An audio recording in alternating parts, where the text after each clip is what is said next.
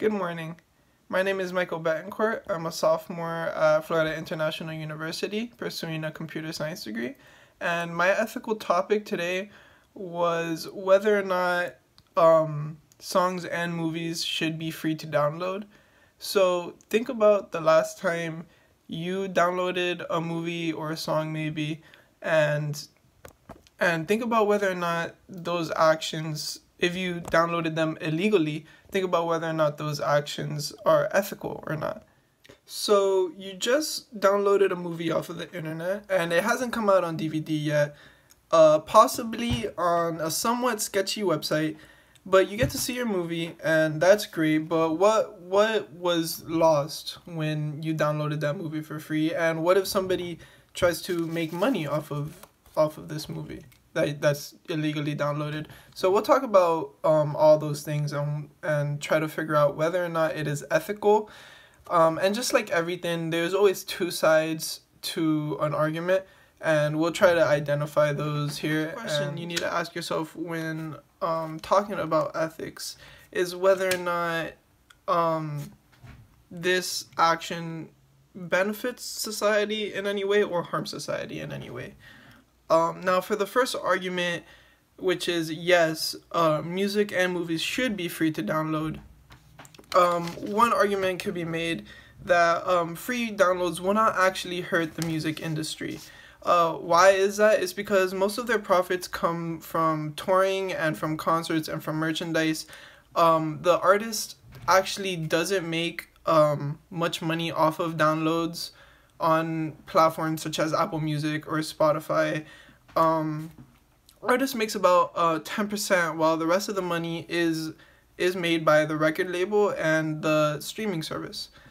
Another thing that can be argued as far as yes, music should be free to download is that people can't always afford to pay 99 cents or $1.29 per song.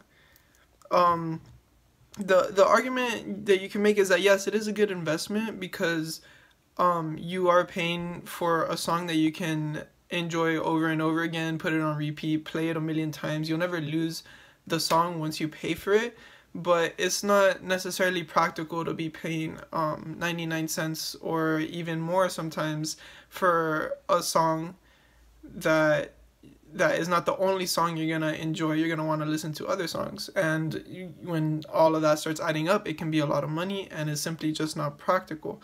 That is why a lot of people don't actually see this action as unethical, because many people agree with the fact that it's not always practical to be able to buy all of your music. And that's another reason why streaming platforms came out, such as Apple Music and Spotify and Pandora, in an attempt to try to solve that problem while still making money. Furthermore, being free allows the artist to gain more exposure and attract potential customers by selling merchandise and more people attending concerts. They don't have much to lose. If their downloads were free, they would lose some money, but they would gain a lot of exposure, a bigger fan base. They gain more exposure for their music and more opportunities to make even more money further down the line. Now, as far as movies are concerned, should movies also be free to download? Now we can talk about the movie industry, which is a little bit different than the music industry, or maybe a lot different. Actors are in the movie industry. Actors are paid under contract, so they specifically do not get paid for the amount of downloads or DVDs sold. It is the studio who makes that money, and the actors get paid from their contracts and just simply move on with their lives. Streaming services such as Hulu and Netflix pay licensing to be able to provide the movies on their platform, and unfortunately some deals are just too expensive or not desirable for them. So sometimes movies that are popular are not available, or or not out for several months before being available to their customers. So now that brings us to the other side of that, and that being people downloading movies off of the internet for free.